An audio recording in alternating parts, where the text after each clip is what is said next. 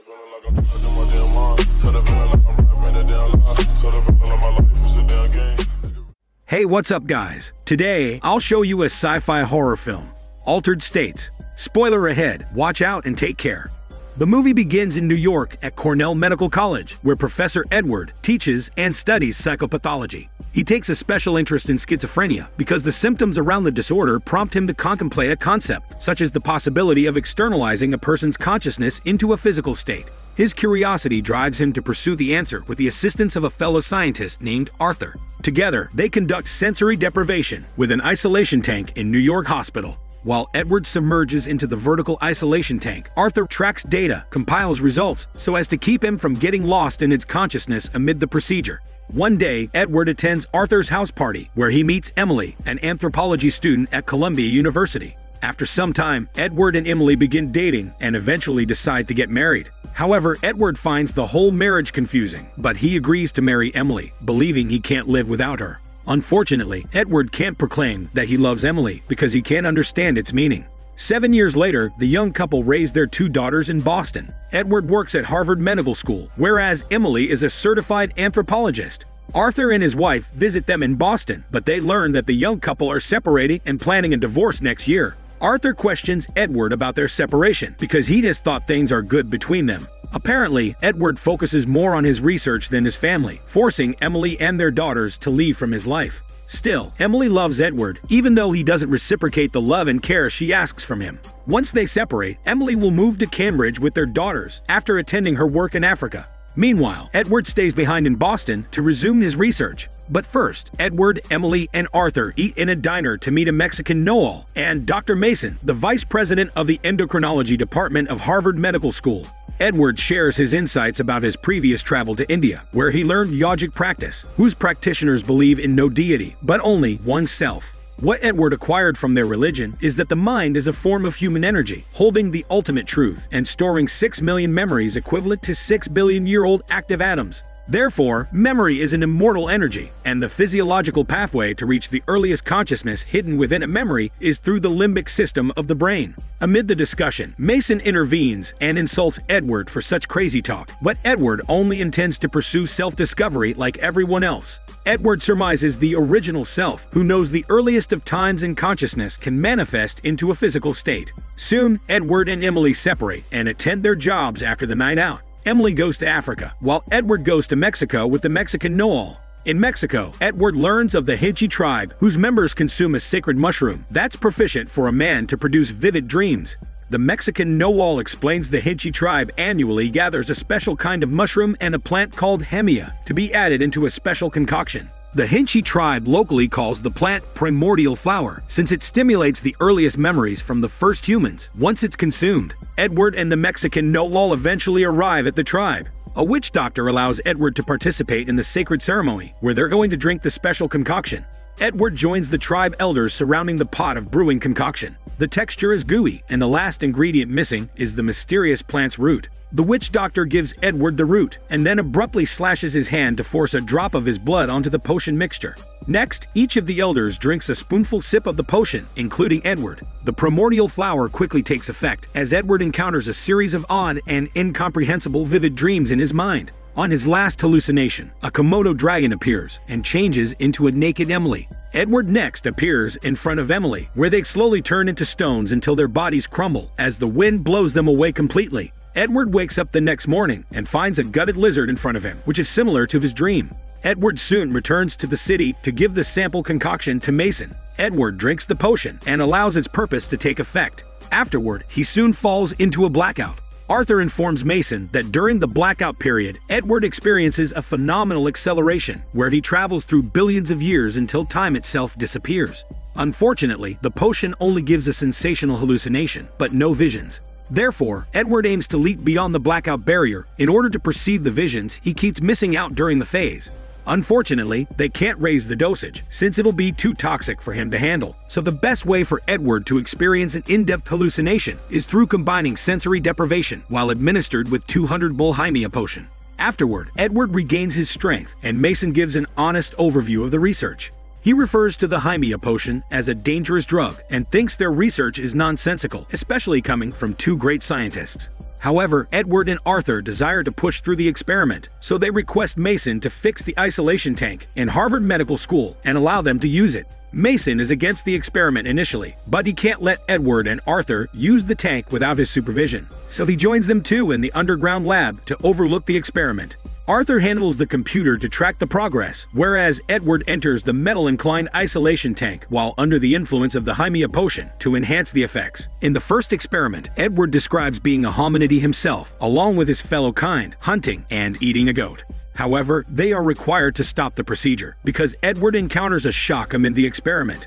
Then, they fish Edward out of the tank and see him with a bloody mouth. Edward becomes disabled to speak due to shock, so he demands a paper pad to write down his requests. He asks them to withdraw his blood and have him scanned under an X-ray before his body reconstitutes. Mason is skeptical about the whole ordeal, but he still follows Edward's list. At the hospital, they withdrew his blood for a test, and an X-ray scanned his head for examination. They obtain his X-ray results and notice his throat structure has changed. Edward reckons that the hallucination of being a hominidy earlier might have externalized and manifested into reality. However, Mason finds it difficult to believe and claims Edward only suffered from an ischemic attack. For verification, Mason personally delivers Edward's recent X-ray result to a radiologist who examines the X-ray and says it belongs to a gorilla. Therefore, Edward is right that he indeed experienced a regression during his time in the tank. Later on, Edward leaves to fetch Emily and their daughters from the airport. Then he drops them off at Emily's new home in Cambridge. At Emily's house, Edward asks if he can borrow her tape recordings of baboon sounds. Emily lends him the tapes and proceeds to ask about his progress on his new drug research. While Emily was in Africa, she maintained her contacts with Mason and Arthur to receive an update about Edward's status. According to Mason, Edward has leukemia or lymphoma. Also, they discovered in Edward's blood test result a simian blood group with the antigen of a man. Edward confidently assures Emily that he's not sick physically and that it's all part of his experiment results. Emily then requests to see his research, but Edward admits Mason got a hold of the research to modulate the risks included and even hired Arthur and his department, excluding Edward from more dangerous experiments. At night, Edward hallucinates, seeing himself turning into a primitive hairy man. He wants to confirm his hypothesis is true, so he sneaks into the campus laboratory to conduct a secret experiment behind Mason. In the second experiment, Edward enters the tank without supervision so as to verify his hallucination is becoming real. Shortly after, he leaves the tank in a completely different form. He's not himself anymore, but a slim, furry, primitive, and feral anthropoid because his body inexplicably underwent a biological regression. Anthropoid Edward escapes from the campus after assaulting 2 guards in the vicinity. He goes out on the road where street dogs chase after him, directing him to an animal zoo. Since he's a primitive, he naturally aims to survive the night, and so he drinks from the nearby pond and kills one of the goats for food. A while later, the zoo employee notifies the police to report a break-in. The police officer arrives at the zoo, only to see Edward sleeping naked beside the gutted goat. Edward ends up in jail for trespassing the public zoo. Emily and Arthur arrive at the precinct to bail Edward out of the cell. Next, they drop him off at his apartment in Boston.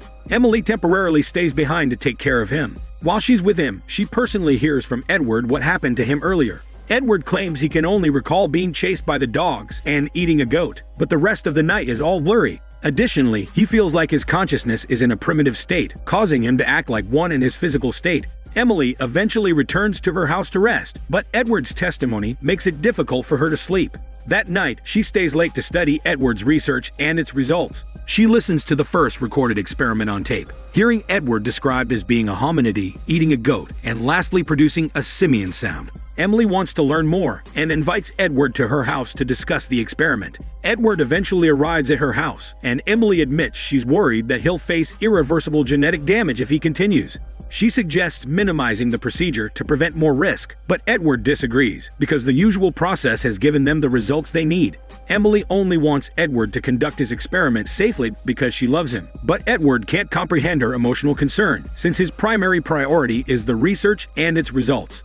The next day is the third and final attempt of the experiment to break through the blackout barrier. During this time, Emily joins them to directly see the results. Before starting, Mason examines Edward's health to evaluate if he's stable enough to proceed with the experiment. Amid the examination, Edward reminds Mason to quickly sedate him right after he leaves the tank as an anthropoid. Otherwise, they'll have to pursue and subdue him around the campus, since he'll be in a primitive state. Meanwhile, Arthur assures Emily that they're prepared for whatever happens to Edward. However, Emily can't help but feel agitated about the whole ordeal, but she believes that it'll work. 2 hours later, nothing is happening to Edward, so Emily suggests ending the procedure before things get worse. However, Arthur refuses because Edward would suffer from soreness if they intervene in the blackout phase. Suddenly, the monitor screen where they watch Edward in the tank begins flickering rapidly and quickly followed by a crack of light radiating off Edward. Edward soon transforms into an amorphous photon of the earliest consciousness, finally attaining the original self. Subsequently, a bright, strong energy erupts from Edward, stunning everyone who looks at him on the screen. Emily wakes up eventually and discovers a whirling vortex filling the room and has replaced the missing tank. Emily runs to Edward, who's on the verge of becoming a complete photon mass of consciousness. Edward not only manages to reach beyond the blackout phases, but he also travels to the beginning, where nothingness only exists. If he finishes regressing, Edward is ceased to exist as he becomes part of the earliest consciousness. Fortunately, Emily saves Edward right before he disappears entirely from the world. Eventually, Arthur and Mason wake up after Emily recovers Edward from the vortex. Soon, they return to Edward's apartment to let Edward rest after encountering an inexplicable breakthrough in the scientific world. While Edward sleeps, Arthur and Mason get into a heated argument over what happened to Edward. Arthur exclaims it's an extraordinary physical phenomenon and wants to continue, but with more test subjects this time, just to fully understand what just happened in the tank. However, Mason argues he forbids the experiment because of its risks and dangers, and he's also against including innocent people and forcing them to intake an untested drug for the sake of scientific breakthrough. Realizing their loud shouting has woken up Edward, Emily intervenes in their fight. Eventually, the two men stop arguing because Mason needs to briefly examine Edward before he goes back to sleep. Later, Edward and Emily spend the night together. The following morning, Edward admits he expected more after breaking through the barrier, but he only found nothingness on the brink of his regression. However, even if they stop the experiment, the devolution in his body has already happened, and there's no way to prevent it anymore. Suddenly, Edward's body starts regressing again, even without the drug or sensory deprivation. He slowly transforms into a void of photon mass again. Emily tries to save him, but the energy from Edward only consumes her. Emily changes into photon energy too, but the transformation hurts her. Her evident agony provokes Edward's consciousness to revert and fight back against his devolution phase. Finally, Edward wins back his body as he returns to his human self, including Emily. They sit bare on the floor, embracing one another, where they just survived the regression. Ultimately, Edward realizes his underlying love for Emily is the main reason he won against the regression. Their love for each other anchored and pulled him back to his original self that didn't require fancy experiment or drugs. He only needs to learn that self-discovery can also be seen through the help of validating emotions and intimacy, like love. At that time, Edward finally says to Emily, "I love you." This is Daniel CC Movie Channel. Stay safe and enjoy your day.